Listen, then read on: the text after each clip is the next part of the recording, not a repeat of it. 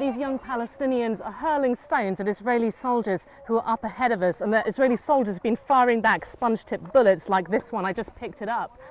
The real target of the Palestinian anger is those caravans up there on the hilltop.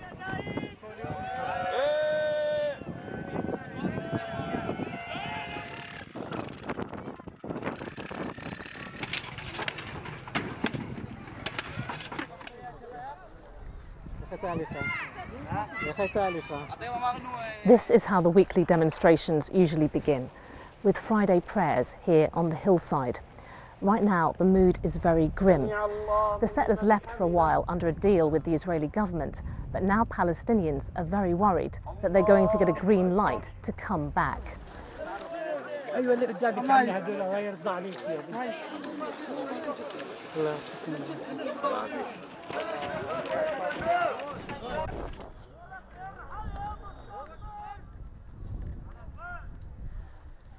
Down here there are big clouds of tear gas that's just been fired by the Israeli army. It says it's reacting to rioting here.